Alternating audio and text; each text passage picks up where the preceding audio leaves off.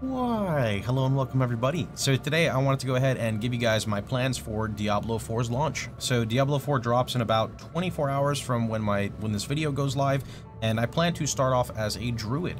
The main reason for going druid would be two reasons. Number one, I'm a big fan of like shape-shifting in general, even though druid's not as much of a shapeshifter in this as like other games, I guess you could say.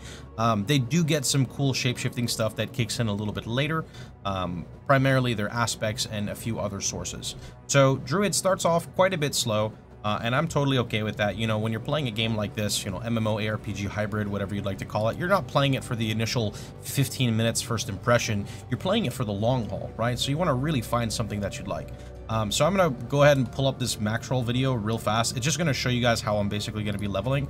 So we're going to be leveling as a pulverized druid, and if you see this big kind of like AoE that they do, that's basically the pulverized skill that we'll be using primarily for X amount of couple of days. You can find this video in the description down below if you want to see it.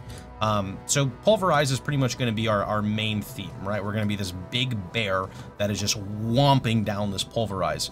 Sounds really cool. Not going to do the most incredible single target. Leveling will still be a bit slow, but there are some things that you can find on your way to kind of assist you, right?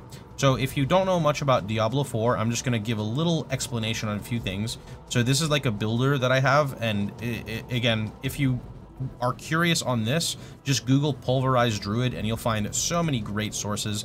I believe there's a YouTuber named Rax who's covering it, has a really nice build. This is more so a planner for me, kind of like an idea of what I'm going to be doing. Very similar to what other people are doing. But again, so basically you have these. So if I just hover down the list here on the left and here on the right, these are known as aspects.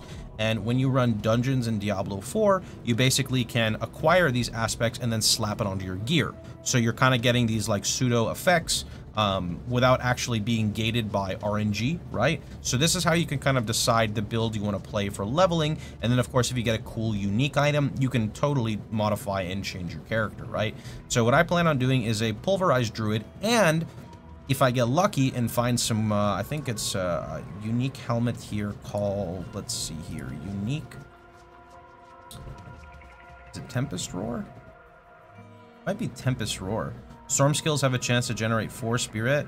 Your base storm skills are now werewolf skills. Yes, if I find Tempest Roar helmet, I might potentially switch into a kind of like lightning wolf. I don't know exactly what it's called, but it's really unique. I'm pretty excited for this. The main thing about that is you'd be using tornado, so that pushes you more into like a wind style, and I think you could maybe even use hurricane.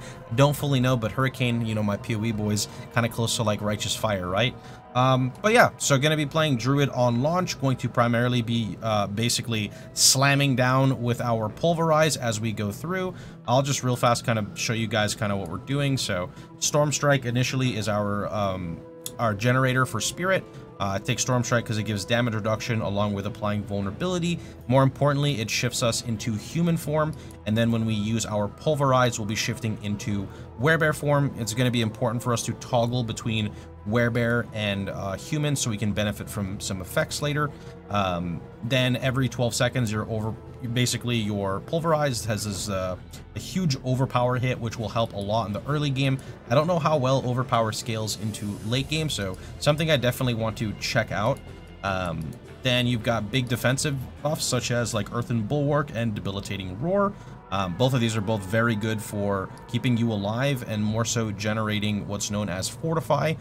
We have a lot of Fortify related aspects we use in our build during the leveling process, so you can utilize Fortify as a way to not only mitigate damage, but also to, you know, increase your damage, right? And then moving down a little bit further, we've got Trample. Supposedly the only form of real mobility on Druid, so that's one thing that's kind of a little bit odd. And then the last skill we get is our ulti Grizzly Rage. But anyway, I'm not here to explain everything, right? Just kind of giving you guys an explanation of what I'm doing. Once I feel more comfortable with the game and I've actually played it and soaked up that knowledge, that is when I will be more than happy to present some stuff to you guys, right? Anyway, hope you guys enjoyed the Diablo 4 launch as well. I'll be live streaming for maybe 24 hours at twitch.tv/Pohx. So definitely very curious, very excited. Initially, I'll be honest, when I first played the betas, the game was okay, you know, max level of 20, 25. There's only so much you could really do. I didn't really get a full understanding of all of the different endgame things we have in place, right? Between, like, I really don't even know all of them, but I know that there's a whole bunch of different things you get to do, judging from, like, the harder dungeons, nightmare dungeons. I don't know if world bosses are a really big aspect at higher level. People call them, like, capstone dungeons, which is, like, something for pushing up your world difficulty, so very, very excited. But anyway, I hope you guys are going to enjoy it as well. That's pretty much all I got for now, so take care, have a wonderful time. Thanks for watching, everybody. See you guys on the live stream.